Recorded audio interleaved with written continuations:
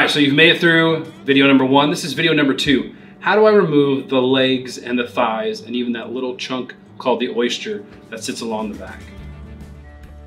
Now we are left with our back legs and thighs that a lot of people don't save. So now that we have exposed this, we've used this as our tripod, what we're gonna do is we're gonna come in, we follow this leg up right here in the middle. So there's triangles, you see this triangle? It's gonna go down. You see where all these muscles go in, they kind of make this little peak.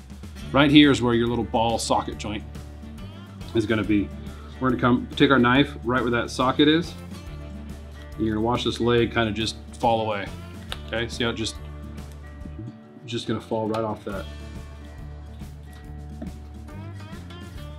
So we're just gonna take that around,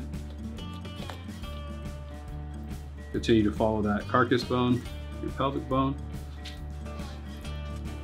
Then right up here on top, that's what we call, that's where your oyster is gonna be. Your oyster of your bird is gonna sit. It's one of my favorite parts. It sits there on your turkey, it sits there on your chicken, it sits there on your duck. So we'll flip that over. We're gonna come right into that pocket. It's gonna be a little divot right here in that back pelvic area of that bird. And we're gonna kind of just carve out that oyster.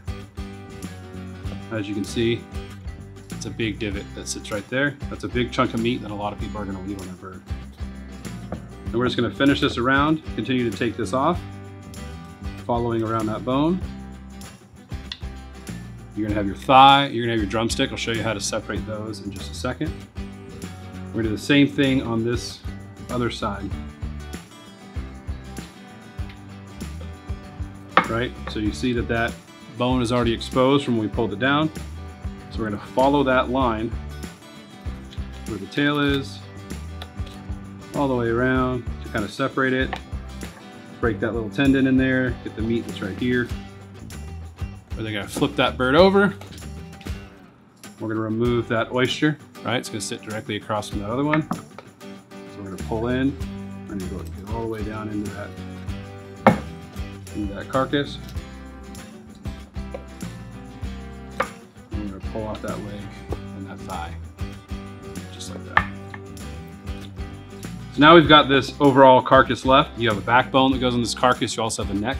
My favorite thing to do with this carcass is throw this entire thing into a stock pot with some onions, carrots, anything else you want to go into your basic stock.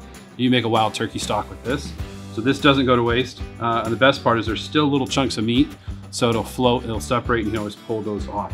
We're gonna get back to our prime cuts up here and show you kind of how to finish butchering those prime cuts out, and we'll make some stock with this later. Thanks for watching. For more how-to videos, check out our YouTube as well as our website at calwaterfowl.org.